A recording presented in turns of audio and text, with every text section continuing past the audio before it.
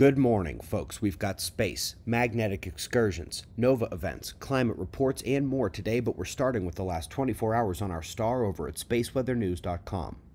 We find that the last day brings the southern coronal hole further through, numerous bright active regions, and the first glimpse of the coronal hole on the north coming in. These active regions have been building in number the last week, still have a ways of development to go before making the bigger solar flares, but this is how it progresses. It feels like just yesterday we had a blank sunspot minimum run for weeks on end. Waking back up now, with the largest spot just now entering the Earth-facing half. Otherwise, we're keeping an eye on the plasma filaments and watching for eruptions. The solar wind is weakening back from the moderate stream we've seen the last couple of days, back to ambient speed this morning. U.S. climate report for February is out, and everyone knew this was coming. What even this map can't show, however, is the depth of the cold wave that shattered uncountable numbers of cold and snow records. Here it's smoothed over the month average, but it was a cold one. Up next, we're heading into space twice. First, we're covering the most distant cosmic jet ever observed. They say it is 13 billion light-years away and belongs to a radio-loud quasar. If we presume they have their distance markers correct, it is yet another challenge to the Big Bang timeline, as the quasars, protoclusters, and supermassive galaxies at this era of the cosmos shouldn't have come together just yet. Next, we're heading over to the Nova Centauri event in our own galaxy, a recurring nova event rather than the destruction of a star, and they are finding that all analysis years later supports the notion it's still angry, still hasn't settled down. Up next, we're going to add 2 new authors to the solar climate forcing realm, and they do so at the small scale.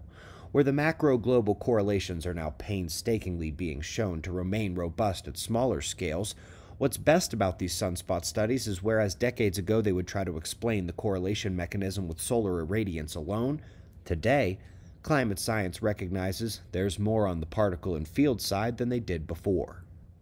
Our top 2 stories this morning come out of Russia, and the first looks at the magnetic field shielding effect on rats, which simulates what happens when Earth's magnetic field reaches minimum state in the excursion. The rats were unable to properly perform trained tasks, and they appeared to have a major increase in pain sensitivity within 1 week.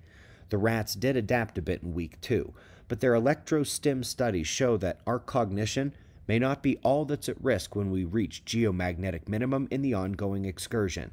And of course, the Heinrich events, magnetic excursions, minor to moderate extinction level events, and major volcanoes all come into play with these cyclical events. Today, we focus on the Lake Mungo event and a massive deposition recorded in that period in the Los in England. Lake Mungo event was one of the weaker ones, with this adding only a few megafaunal extinctions from the Europe and Asia region, and that massive human migration event in Africa. But here, we're adding the Los deposition in England, and it's right on time. We greatly appreciate your support. We've gone over all those aspects of the ongoing cycle and the past ones. You can support your journey of discovery at suspiciousobservers.org or at the playlist on our channel homepage. The best place to support us right now is observerranch.com, where we hope to see you someday in the not-so-distant future. We've got wind maps and shots of our star to close. Subscribe, and we'll do this all again tomorrow. Right here, but right now it's 5:15 a.m. in the new Valley of the Sun. Eyes open, no fear. Be safe, everyone.